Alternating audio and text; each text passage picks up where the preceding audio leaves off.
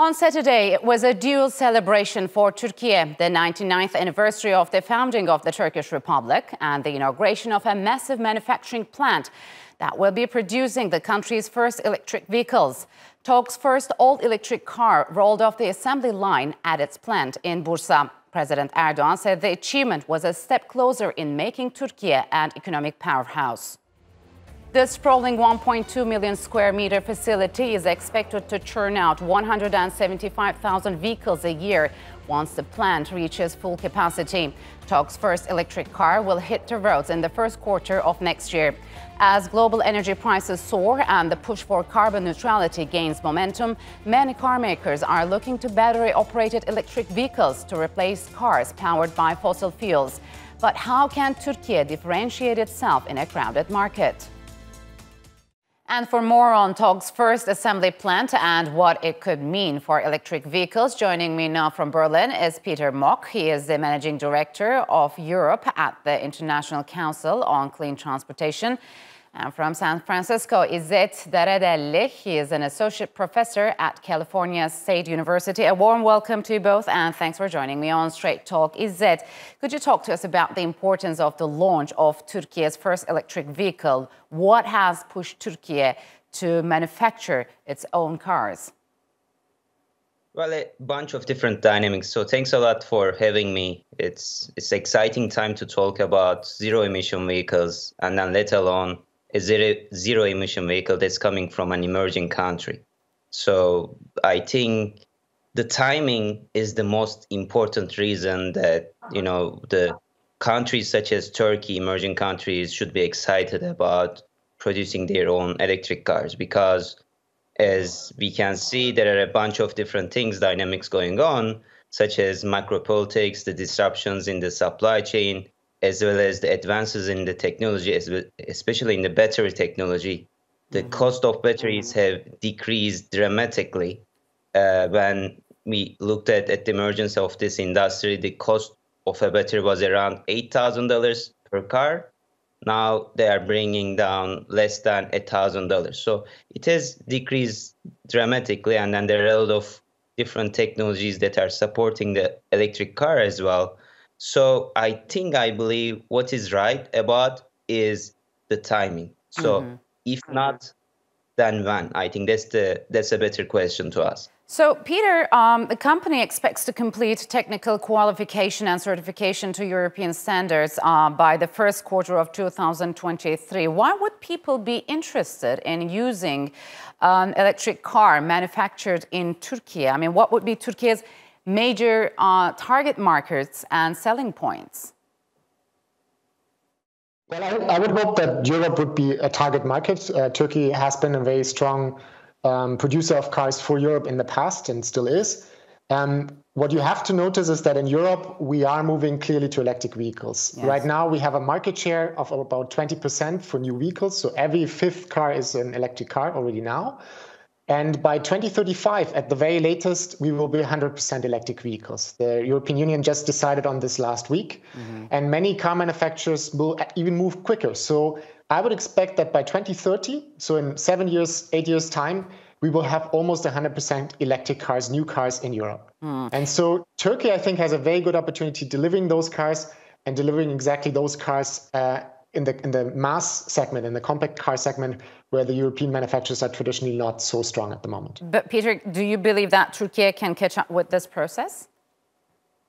I believe so. I mean, Turkey is a bit late in the race, especially the Chinese manufacturers have a lot of advantage. The European manufacturers also have an advantage, but more in the premium segment, I would say, in the upper class vehicles. So Turkey is a bit late, but not too late, I think. And especially if the country can deliver the first vehicles in 2023, I think there will be a lot of demand in Europe. Right now, if you want an electric car in Europe, you have to wait for many months because there's not enough cars on the market for all the consumers that want them.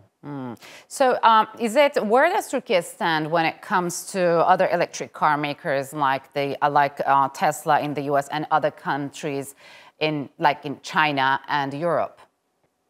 Electric cars is a new technology on its own. And then the way I gauge this is I look at the venture capital funding that's going into better technologies.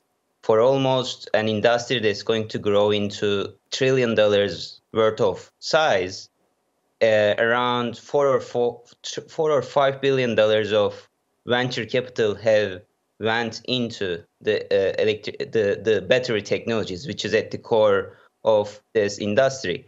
That's telling me that we are still at the emerging stage of these things. Yes, we are very optimistic about these new zero emissions vehicles taking over the traditional cars, but it's going to take some time. So in terms of timing, I think we are not very late, or the TOGG is not very late. I think it's a fast follower. I think that's what we can consider TOGG as, a fast follower. And then I think if TOGG and other emerging country car manufacturers can have the right strategy, they are going to catch up pretty good and pretty effectively. So, Peter, we know that China, Germany, the US, Japan, and France, as well as South Korea, have all projected to increase the electric vehicle production over the next few years. Will TOGG have a competing advantage here, especially in its region? What I want to stress is that I think it is very important not to only export electric cars abroad. I think it is also very important to have a home market, a strong home market. We can see that in China, for example, where every fourth vehicle is already an electric car. So 25% of cars are electric there. And China, I think, is a very strong country in exporting those vehicles, also because they have succeeded in their home market. And Turkey, I have to say, at the moment has a very, very low electric vehicle market share in comparison to other countries worldwide. So I think it's around 0.5% of cars are electric in Turkey. And I strongly believe that Turkey has to move and make these electric cars also popular in Turkey. For example, by providing incentives for consumers to buy these cars, putting CO2 standards in place for new cars, or changing their taxation system so that it becomes more attractive to buy electric cars. I think it is important to be strong in the home market, and that is the case not just in China, but also in Europe, where, for example, Volkswagen is doing all they can to sell also a lot of electric vehicles in Europe, in the home market, in addition to exporting them abroad. So would you agree with Peter? Could this move make Turkey a major car manufacturer globally, let's say in the middle term? And what do you think are the challenges? Well, he started talking about China, and it's a great example. Yes, China entered to this race pretty early, and there were a lot of certain government incentives that went into this industry. But something was different about China as well. The government has worked with a few other companies at the initial stage. So there was some early competition, I think, which ramped up the electric vehicle production, and then which I think improved the industry overall. So the question is about whether TOGG can be a regional player, major player. I'm pretty optimistic about it, but there are some challenges, as Peter and you, and then as you have asked in your question.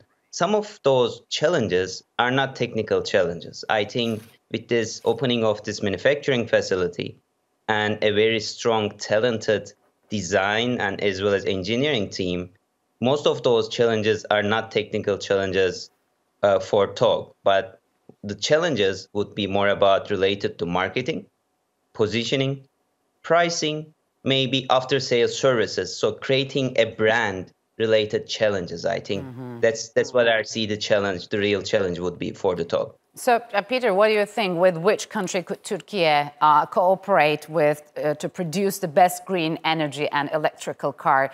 Does it need to diversify?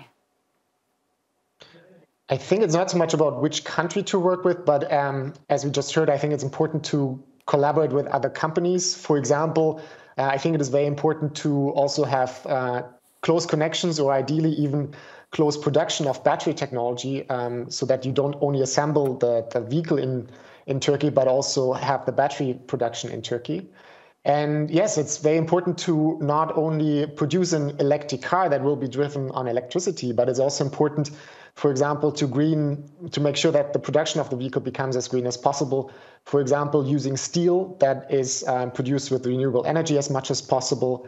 And in general, also within Turkey, to make sure that the electricity produced is as green as possible. And that means moving away from coal plants, moving towards solar panels and wind energy, and making the car truly a green car and not just making it a kind of a logo around a normal car and making that electric now, but it has to change the whole industry and the whole way that we drive. Yes. So is it, as Peter hinted, Turkey has made a deal with one of the world's leading firms for the production of lithium-ion batteries. Could this cooperation expand further, and eventually would this lure global companies to invest in Turkey's electric vehicles? So I think it's an excellent question. We can look at it, whether manufacturing this electric car is, are you producing one product, are you serving one industry, or are you creating an ecosystem? So I think the approach by the TOGG in terms of that better production, with partnering with that important company, I think that's going to bring lots of important know-how. And then this is how Tesla actually started. They have not started by producing their own batteries, but they have partnered with Panasonic in the beginning. And then later they said, okay, let's produce our own batteries as well. And let alone what we can also think about it, there's also a further investment by Ford. There's going to be a big, really huge factory that's going to be opened in Ankara.